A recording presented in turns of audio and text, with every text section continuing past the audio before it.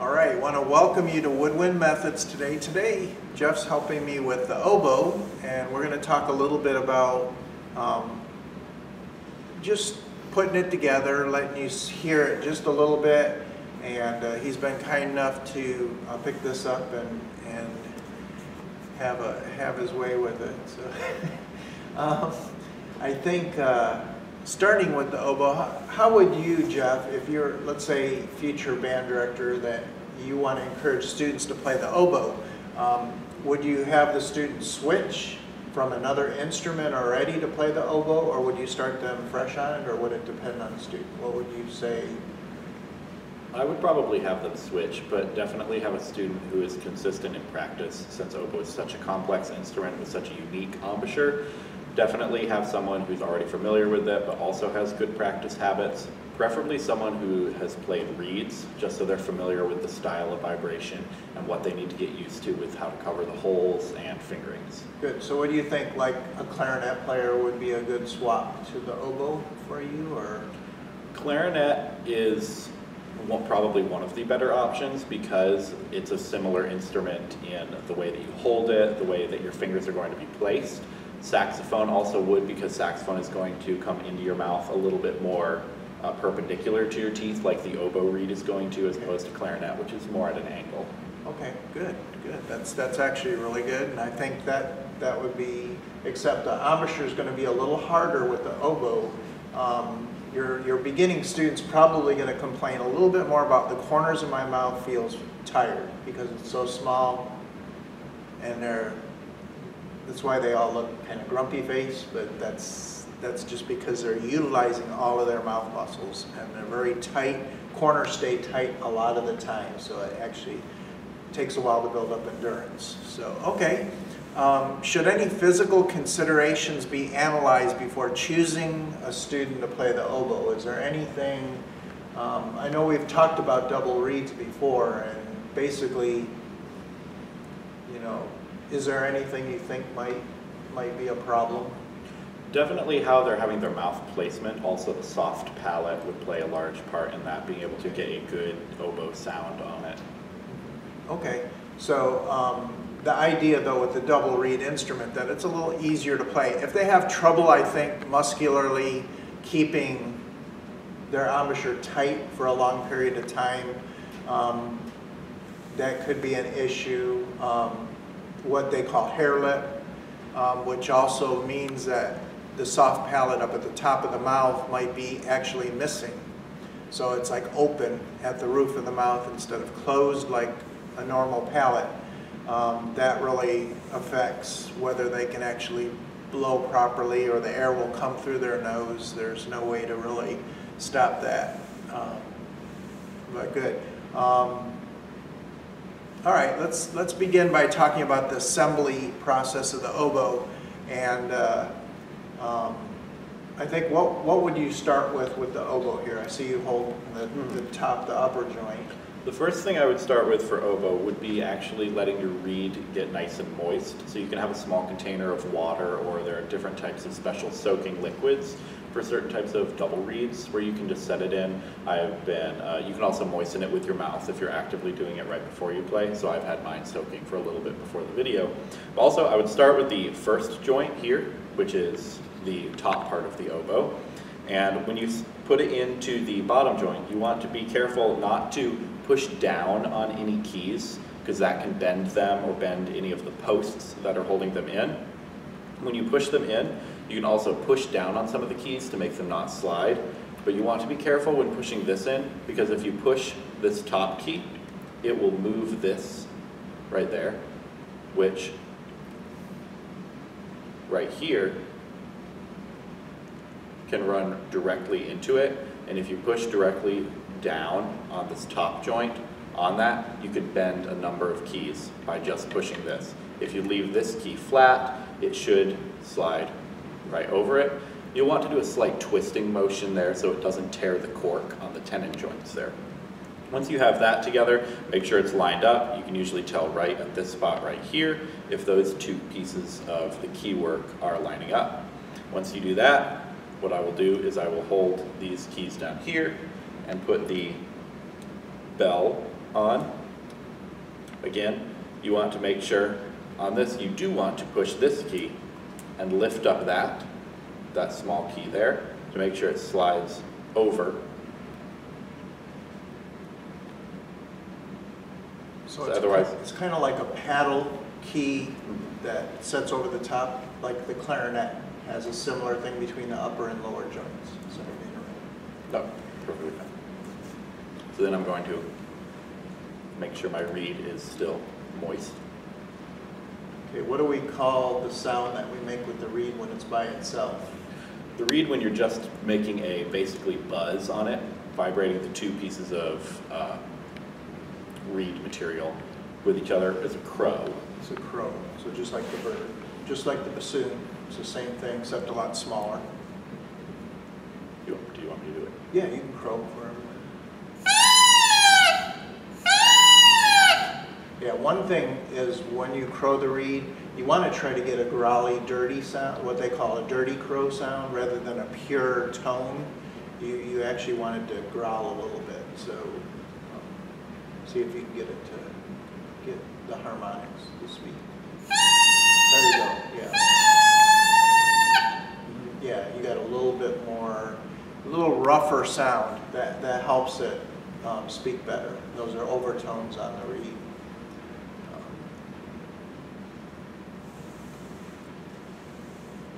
Okay, as he's putting it together there, I'm going to ask him, Jeff, do you feel like a neck strap is necessary with the oboe, or does it have to be there, and why?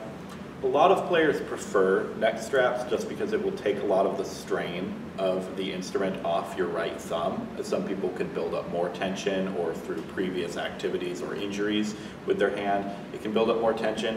When you have the tension in the thumb, it can slow down a lot of the movement on the top part of the hand here, including your first finger over there. So I generally prefer using a neck strap for both oboe and clarinet, but a lot of players don't use them. It's mainly personal preference. Yeah, I recommend it, especially for younger players, and if they're smaller, just pretty tall. So, but still, it does stabilize the instrument, and then they don't have to work quite as hard. They can keep their hands relaxed. They might get better facility and ability to play fast if they have the neck strap and doing that. How about talking just a little bit about forming your embouchure now? Talk about that, and then tell us, well, what would you do, and what would you tell us to do with forming the embouchure? If they were already playing another woodwind instrument, such as the clarinet, I would say the bottom lip is going to be similar to that of a clarinet, where you roll your lip over your teeth, but also you're going to double that with your top. So you have both top and bottom teeth covered with your lip, kind of like doing an impression of an old person with no teeth, that a lot of people do. And then the reed will be placed directly between that two cushioned teeth plates, like that. Right, and then we have pressure, pretty equal pressure top and bottom. We also have pressure coming in from the sides too, so that it makes a seal around that reed and area. And that's what causes the corners. I say corners should be firm, but not a smile embouchure where you're like, do that. Yeah, we don't want to pull the corners too far back where it looks like your smile, but it's kind of, you could kind of feel the marble bag or the drawstring pulling the embouchure around the reed a little bit, but not puckering either. We don't want to poke our lips forward. It's hard to do over your teeth with that idea. Okay. It's very important that you keep the embouchure stable, that the embouchure stays still and is not moving around. The corners pretty much should stay locked the whole time. That's why you may see oboe players, like they'll just for a second, they may relax their corners for a minute and then pull them back, because the muscles can only stay tense for so long before they get really tired and then they just give out. So it's real important that you constantly try that. All right, after we continue with the embouchure now, let's talk about some finger positions and proper posture. What would you tell your students about proper posture and how to, with the ones you teach? Proper posture for most wind instruments is going to be sitting closer to the end of your chair. So right now I'm not playing, so I'm reclining a bit. But you'll sit closer to the end, you'll put your feet about shoulder widths apart, even that's different for each student. Some students, they're built a little bit wider, a bit closer together. You want to sit fairly straight up.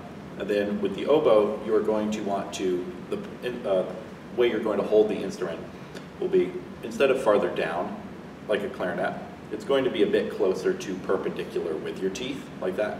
So that will get you a much purer sound for it. You won't want to hang your arms too low, because then you won't be able to get the proper facility of your fingers. You don't want it too high, or else you'll build way too much tension in your upper arm. No deodorant commercial. Right? No deodorant commercial. All right, there we go. So about like this. You don't want to lift up your arms so high that you lift your shoulders. So drop your shoulders and it puts you in a natural position like we would with anything from conducting all the way through playing an instrument. You want the shoulders down and relaxed. So let's go ahead and kind of get a close-up. When you sit or stand, this is another quick question. When you sit or stand, you do the same thing, correct? Mm-hmm. The angle of the instrument stays the same whether you're standing or sitting. Again, neck strap will help that.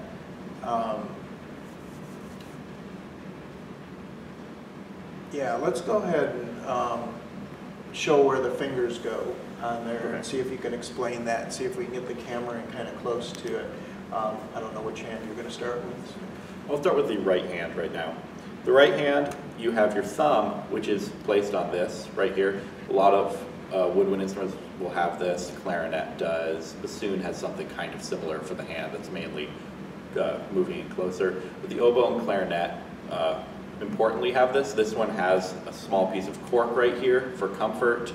I use this rubber cushion on it. It's a little bit more comfortable. Some of the more professional instruments will have adjustable ones because some people's thumbs like to sit a little bit higher or a little bit lower, so even clarinets will have that. On the front of the instrument, you have your first finger here. So mainly these large three that look like buttons will sit there, and then your pinky can switch around and play any of these three keys right here. So depending on what type of notes you need. So basically what we're talking about is we're dealing with 3 fingers on both hands. So those are basic starting, just like we do with clarinet or saxophone.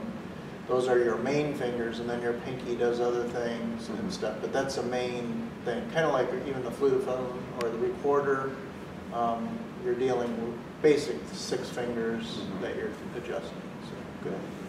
On the left hand, you have your left thumb has this key right here, which you won't always be using it. So sometimes you will rest it off the key. Sometimes I will move it just a little bit below so I don't accidentally hit it.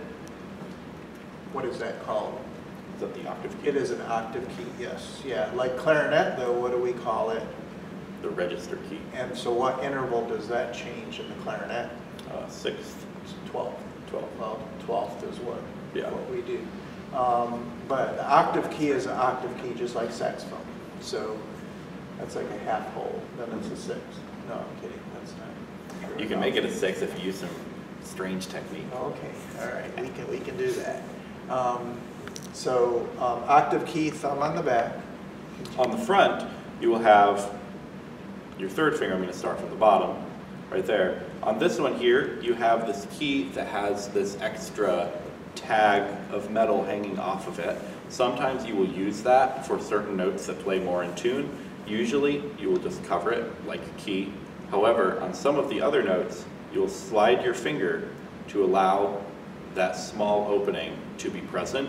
So that will create a better tone with some of the notes by having a small amount of air being able to escape through there. What do we call that? What technique is that? Half hole. That's a half whole fingering. It always happens with the left hand index finger. So just like on the bassoon, the half whole technique is on the left hand index finger first finger, however you want to say that there. Good. When would you use an alternate fingering to play? When would be usage of that? An alternate fingering would be used when you have something very rapid or very awkward fingering, usually at a greater speed. So something where going to your normal fingering in a scale would just be too awkward to move your fingers over there very fast. So you might do something quick. Often the alternate fingerings don't have as good a tone, so you don't use them in slower, more legato passages, just so you don't get to hear it. Sometimes they're a little bit out of tune.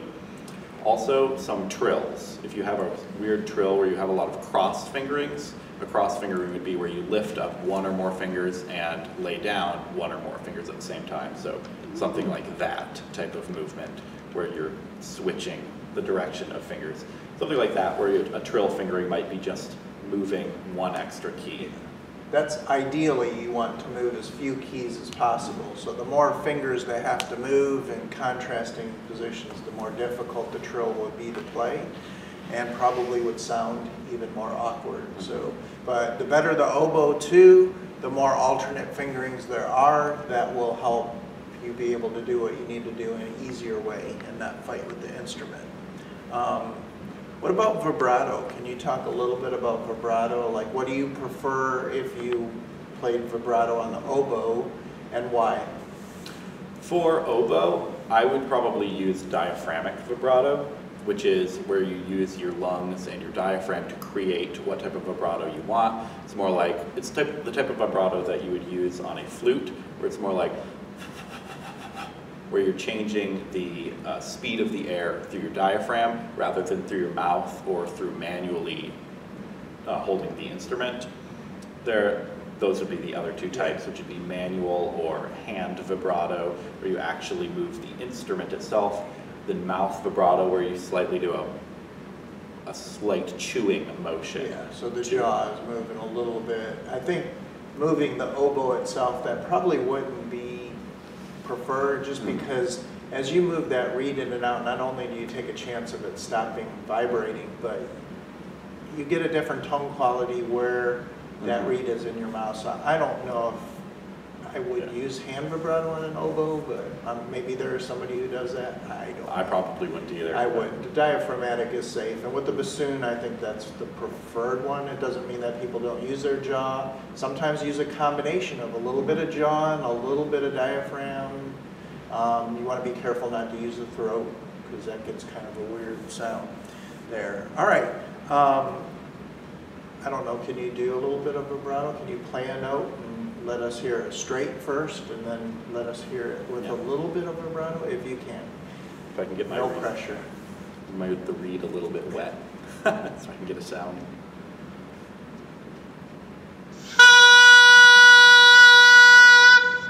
So there's just a straight tone there with diaphragmic vibrato, which is what I would probably use on oboe, as well as flute. Typically it's used.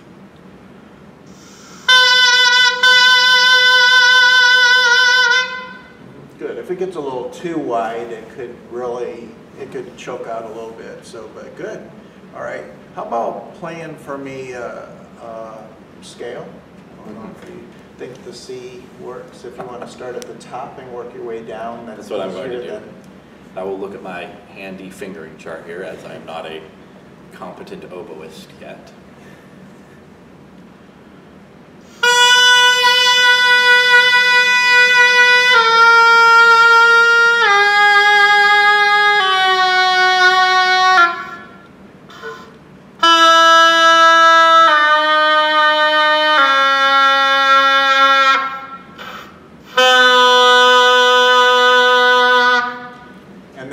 C, that middle C, is actually the lowest note on this oboe, and probably most. They might go down another half step. A very fine oboe might have a half step lower than that, but the middle C, this is a concert pitch instrument, so what does that mean? It means the notes that it plays are sounding exactly as they are written, with no transposition needed at all. Right, so it's an untransposed instrument, just plays what the piano plays.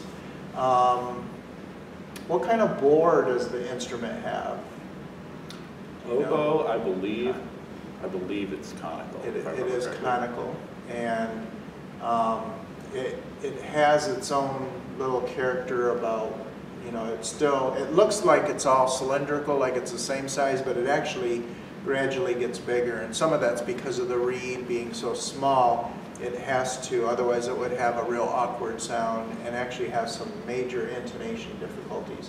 And it also warms up the instrument a lot better. Conical bore is a warmer tone.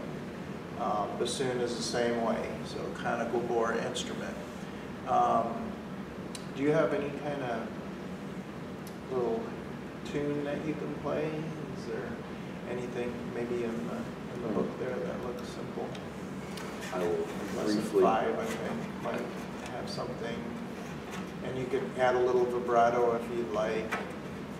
There's a, I'm going to say there was 3 blank blanks if you wanted to do that. Or Mary have a little ring on. I can do that. Be comfortable with Transpose it a little bit. if you can. And I recommend that, like vibrato, you can do on like the half notes or whole notes, the longer value notes, but I wouldn't do vibrato on every single note, at least not in the early stages. As you get better at it, then you can incorporate different levels of vibrato that give you that variety. So if you want to at least play a little tune if you're okay. Mm-hmm. Okay. Yes, it may not sound good though. Oh, okay. It'll be all right.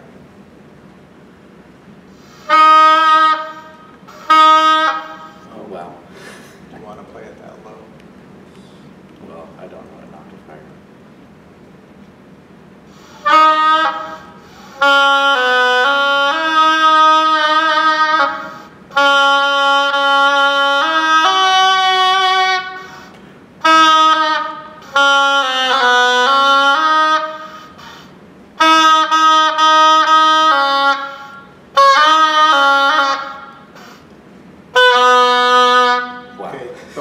Register on the oboe is really difficult to play. That's why I asked him if he wanted to play a little higher, but the fingerings are different on higher. On the different octave. Yeah, and the fingering changes because he's not playing the oboe for a long time. This is kind of a new thing, but actually his low register is popping out really nice. It's very centered and in tune. So anything else about the oboe that you noticed as you've been working on it? And that's another reason, not to put you on the spot, but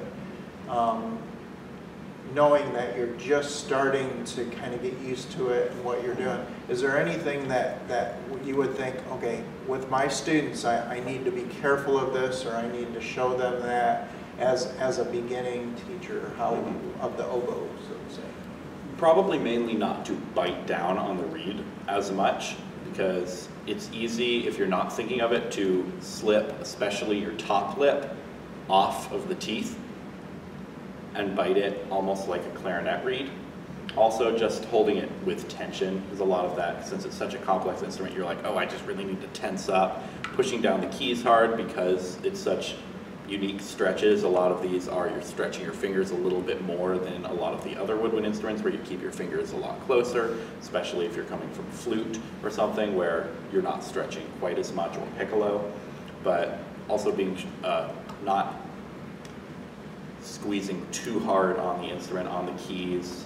Sure.